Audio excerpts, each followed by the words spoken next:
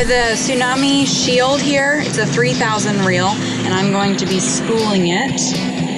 This is the first time ever opening it. Nice little case. So first I'm going to tighten it. I am putting together the Tsunami travel rod and reel combo. I just took it out of the packaging, so I'm just getting it set up.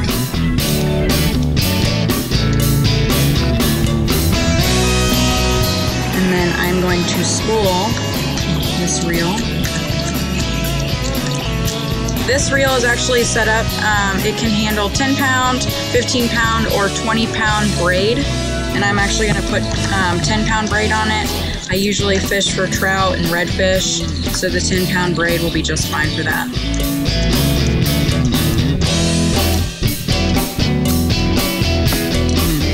And this 7-foot line is this is actually a heavy, which is a little overkill for what we're doing today, but I do have a medium fast rod at home that I'll be using as well. So first I take it and I put the line through the first guide on the rod, and then it's easier if it's like this. Lay it down. The line, I will just do an overhand knot, just like so, and then I will wrap it around the reel and do 2 overhand knots. So 1 overhand, and then 1 overhand knot. And the key is to keep this knot outside of that knot, and then you can just tighten it down. See how it tightens down? Just by pulling the line down. And then you can clip off your excess line with your pliers.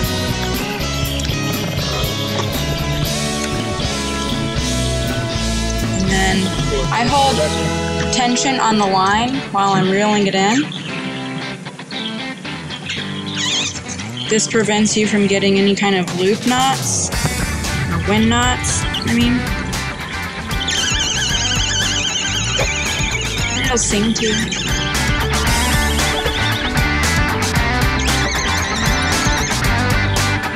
So with 10 pound, you can use 200 yards of line. You usually keep like, I think it's 1/4 to 3/8 of an inch from the spool right here. Make sure you just don't have too much line on it.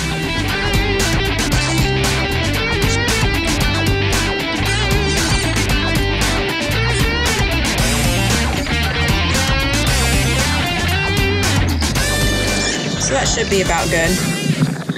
And then I will clip it with the spool.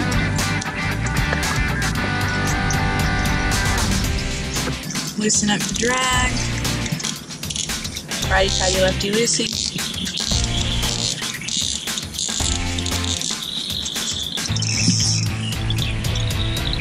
And then put it through all of the guides.